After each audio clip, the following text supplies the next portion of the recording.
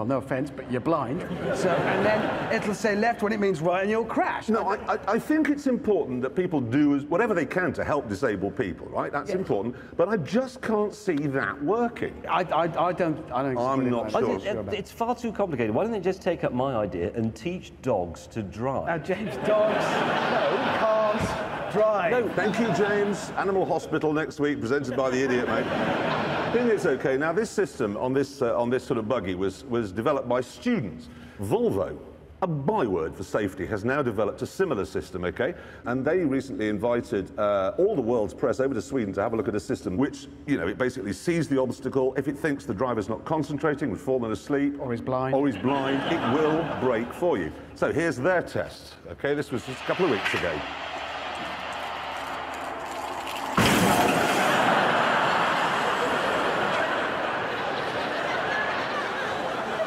Now, there was a report out the other week about dangerous roads in Britain, and there were some incredible statistics in it. Half of all the crashes in Britain happen on 10% of the roads, okay? Now, one of the most dangerous roads is this one. It's the A something or other, 537 near Macclesfield. And most of the roads that are in the sort of most dangerous category are bikers' roads. Oh, here we go. Have a go at bikers' time, is it? It's been a while. Go on then, kick us. Let me give you this, right? Yes. 1 in 4 fatal or serious accidents on an A road involves a bike.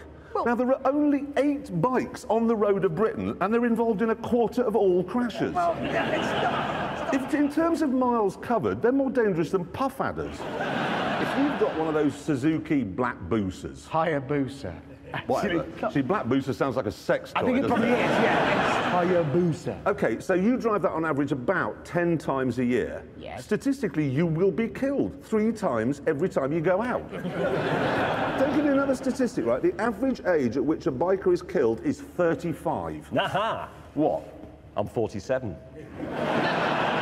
That means you've been living on borrowed time for 12 years. No, for 12 years he's been riding his bike perfectly perpendicular to the road. He does, actually. Honestly. We left here the other day. I've seen faster moving icebergs than you. We got behind a bus going up to the A3 from here, and he sat behind the bus the entire way. Oh, I'm going along. You did.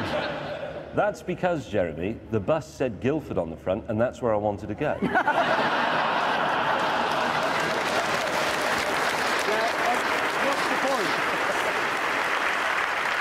Can I just say, on the roads around where anyone else live in the Cotswolds around here? You do. Have you seen those roads where it says bikers beware? What does that mean? Does that mean I'm supposed to beware of them? The point about the